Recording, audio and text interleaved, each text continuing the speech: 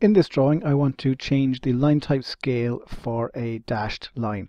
So you can see a grid line over here which has obvious dashes and spaces. Well, these grey lines over here are part of the same line type, but we can't see any lines and spaces in there. So this is down to the line type scale.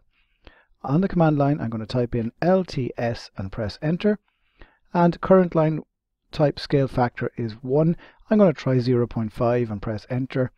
And you can see over here that the spaces and lines are becoming a little bit more pronounced, but not enough to actually show separate items on this grid line in here. So I'm going to go again, and I'm going to change to 0.2, and now I can see the dashes and spaces appearing in here. So the key to this one is LTS on the command line.